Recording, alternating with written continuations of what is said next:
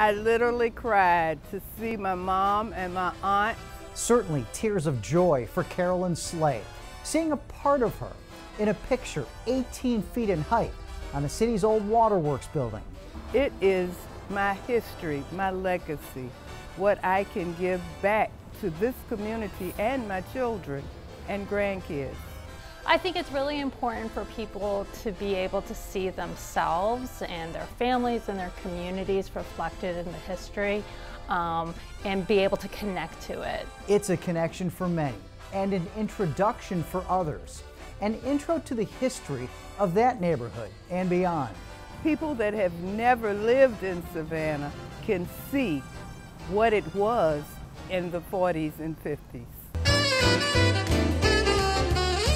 Growing up here in Carver Village, this building was a structure of men working where they started their day. Certainly a bustling area at the Savannah Waterworks Pump House at the corner of Gwinnett and Stiles, built in the late 1800s, supplying the city of Savannah with water for nearly 5 decades.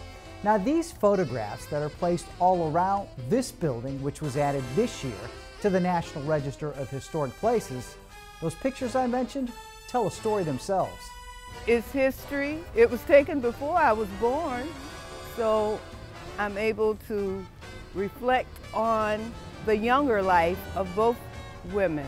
But there's more information behind those images, right? So we want people who want to know more to be able to get all that information. So we have a partner online exhibit where you can go and you can learn about who is in those images, everything that we have. For some images, some of them are unidentified individuals, but if you want to know what collection those images are from, who's in those images, if they're identified, you can get all that information off of the online version. Or if you can't get down there, or you want to share it with your family member who's moved away from Savannah, you're like, oh my gosh, my great-grandfather's on the building, I want you to see that, then you can send them the link to the online version.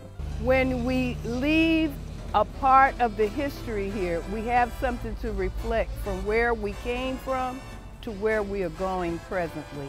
And the new arena gives us that. Which is just to the north of the historic Waterworks building, bringing into balance the past and the present.